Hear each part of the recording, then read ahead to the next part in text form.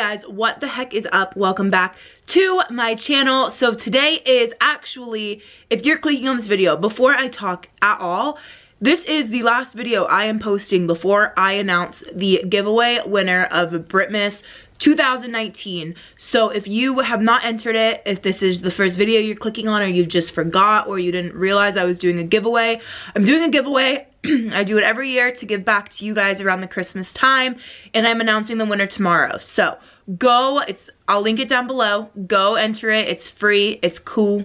Just why wouldn't you? But it is the last day before the last day of Brittmas, which is absolutely insane.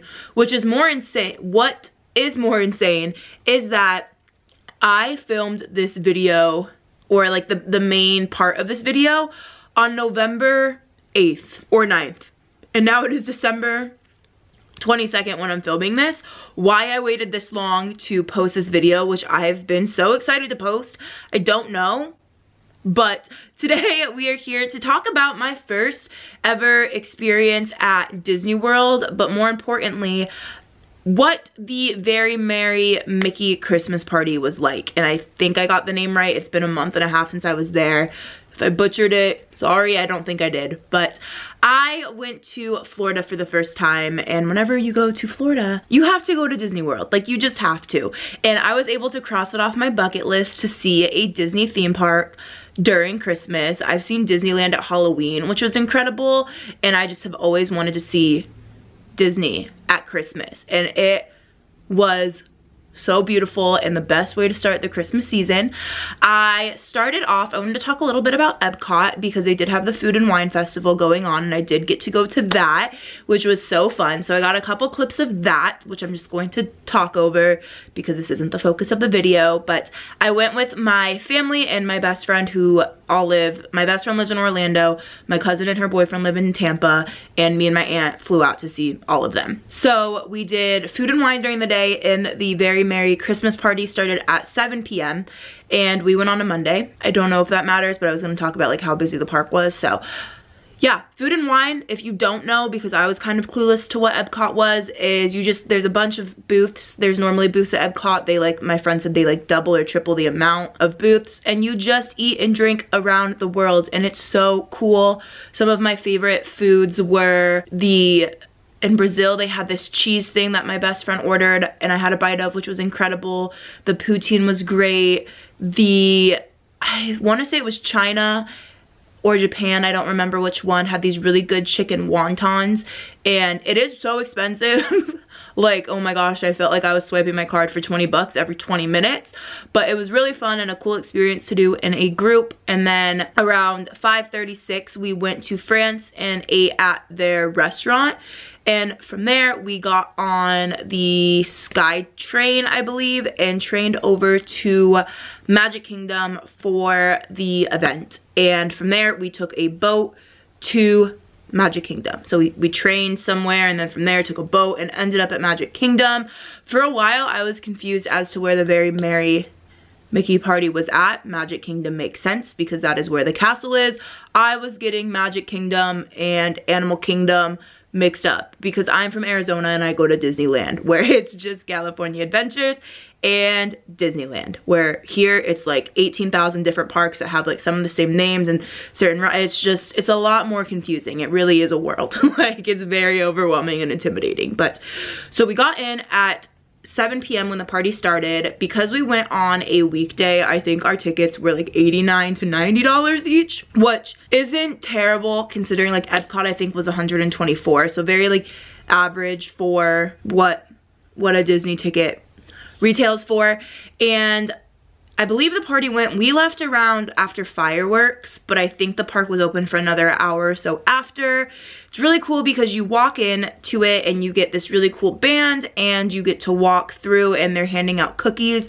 One of the selling points of this event is you just get like free hot chocolate and free cookies, and the park is a little less crowded. For example, Space Mountain took us 20 minutes to get on. However, if you were to do that ride during the day, I heard it can be upwards of a 2-hour wait. But Space Mountain was like Christmas themed inside of it, so it wasn't like the full Space Mountain ride. It was like, it seemed a little less scary to me. I know that Space Mountain isn't necessarily scary, but it is known to be one of their like scarier rides. And it was like red and green in there, and they were playing Christmas music, and it was really cool because it was like Christmassy, but also it also took 20 minutes to do it, so heck yeah. There was definitely a lot of crowds in the park, but I think that because it was like a special event, the parks were less crowded, which is always a plus and honestly worth it in my opinion, because 20 minutes for Space Mountain, 2 hours for Space Mountain, you pick. So another really cool thing is they had stages and things going on kind of throughout the entire park.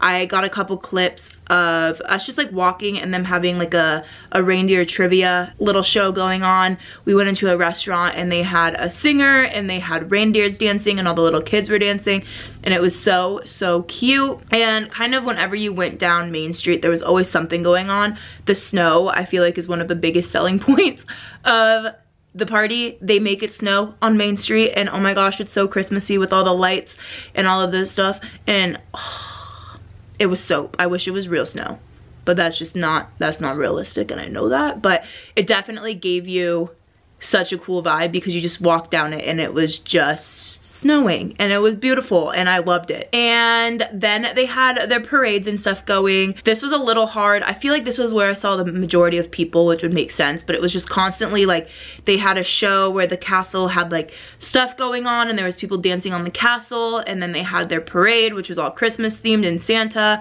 and it was so cool, but really crowded, which would be expected. But it was definitely, again, just like, it was such a cool experience. And then the Christmas merch, of course, I couldn't not look at it.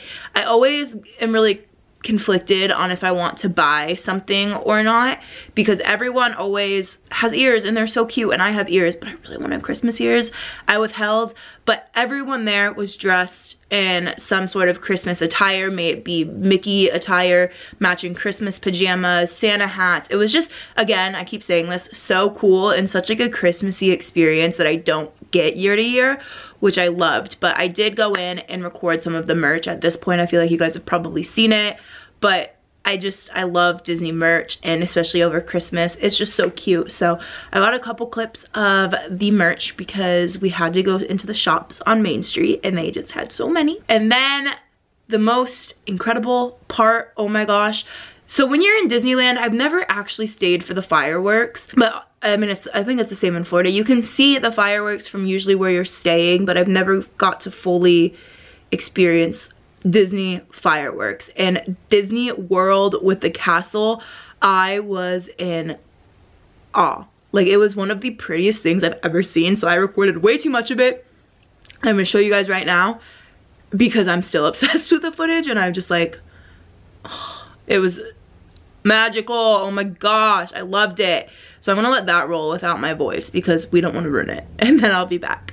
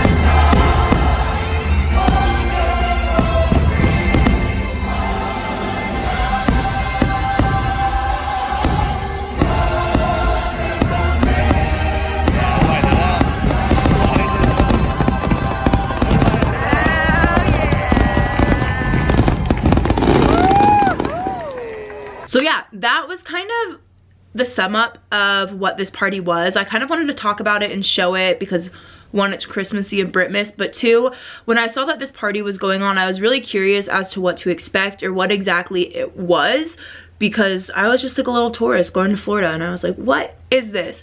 So of course I YouTubed it, and I wanted to make my own video about it because I saw them and I was like, this is so cool. But yeah, you just walk around and there's Christmas music and there's snow and there's so many people. in the Christmas spirit, dressed in Christmas stuff, and you get free cookies and free hot chocolate, and everything is just so Christmassy. And it's definitely, if you have the opportunity, something that I would recommend, because it is so much different than any other Christmas experience that I have ever done. So I would highly recommend checking it out if you ever have the opportunity. I don't know if they have something like this in Disneyland. I would assume maybe, but I'm clueless, so this is only my experience with the Disneyworld one. But I would assume they'd be the same if they have one. I don't know, I'm not at Disney. I need to be a bigger Disney girl, okay? But that is it for this video. Thank you guys so much for watching and coming along to my quick little Disney World trip and experience. It was so incredible and I miss it so much already, and I hope that it doesn't take me 24 years to get back there, because I would be almost 50, and that's a really sad thought. But thank you so much for watching. Don't forget to come back tomorrow for the last Brittmas 2019 video. Oh my gosh, enter my giveaway. Watch the other ones if you haven't already, and I will see you tomorrow. Merry Christmas Eve, boys and girls. Ah! Why did I just say that? I don't. Love you.